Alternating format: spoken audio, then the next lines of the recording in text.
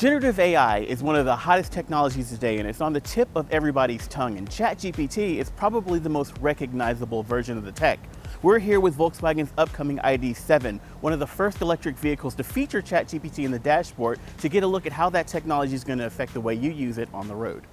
Now, specifically what we're talking about today is a new partnership between Volkswagen and CNET to add ChatGPT to the dashboard of Volkswagen's new gasoline and electric vehicles. Now today, IDA can do pretty simple things like adjusting the climate controls, initiating messages or phone calls, or even doing pretty simple destination searches.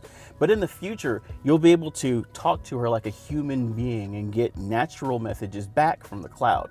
So here's how it works. You'll ask IDA a question, and if it can't be handled locally, Volkswagen will pass it up through the cloud to the CNET servers. And there it will get processed by ChatGPT, and then the car will speak back to you in a pretty natural way. So right now, today, you can say, "Hey IDA, set the temperature to 69 degrees. All right, I'm setting the temperature in the left front area to 69.0 degrees. But in the future, you'll be able to say, "Hey IDA, I'm a little chilly." Okay, warming the left front side now.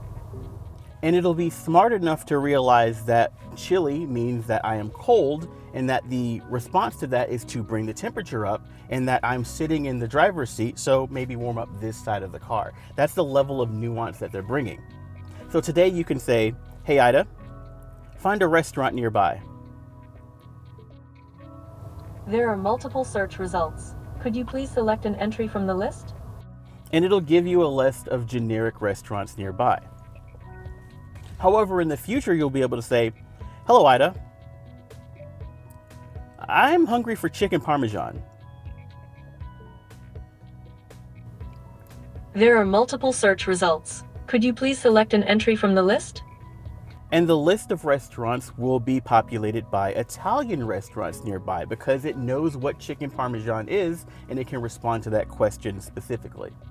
And because it's based on ChatGPT, you can do more than just ask it to do things relative to the car. You can ask it more complicated conversational questions like, "Hello IDA, ask ChatGPT to tell me about CNET in one sentence." According to ChatGPT, CNET is a popular technology media website that provides news, reviews, and information on gadgets, consumer electronics, and technology trends.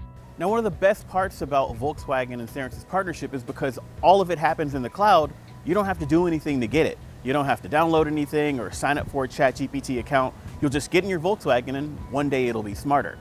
The technology should start rolling out in Q2 2024 in Europe, and hopefully arrive later this year in North America in the ID.4 and the ID.7.